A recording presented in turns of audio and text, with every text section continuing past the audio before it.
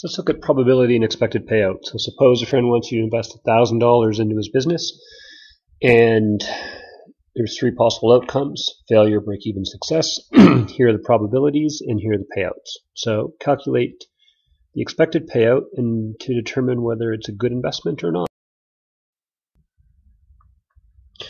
So if we go ahead and calculate the expected payout, the expected payout is $1,200. So you're expected to get back more than your $1,000 investment. However, there is a fair amount of risk in it. There's a 0.4 probability you lose all your money, so your final decision would be based on your